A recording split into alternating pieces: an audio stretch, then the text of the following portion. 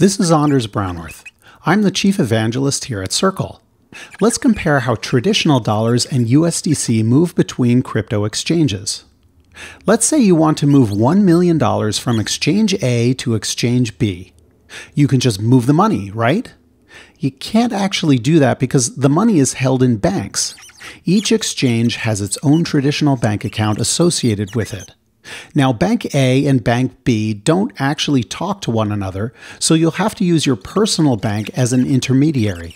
You move the money from Bank A to your bank, and then another transfer from your bank to Bank B.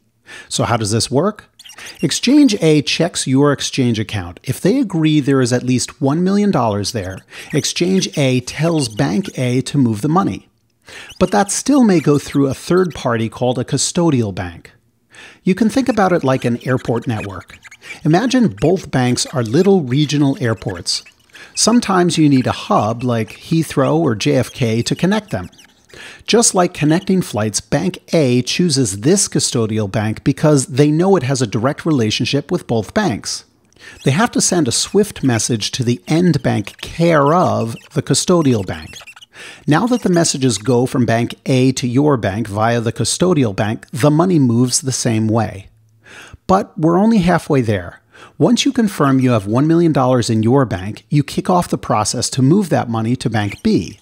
Again, this works the same way, but may involve even more banks. Exchange B then checks to see if the money has arrived, and if so, credits your exchange account with $1 million.